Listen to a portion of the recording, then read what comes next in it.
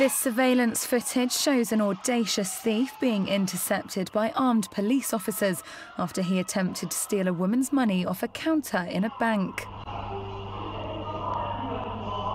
In Taizhou, East China, the bank's surveillance cameras show the unemployed 27-year-old walking through the building on Sunday afternoon.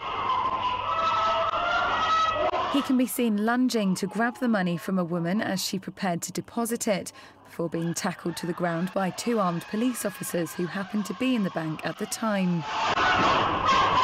Bystanders can be seen looking on in shock as the man is wrestled to the floor. The man, who was released from prison in July 2013 after serving a 7-month sentence for burglary, has been caught and the case is currently under investigation.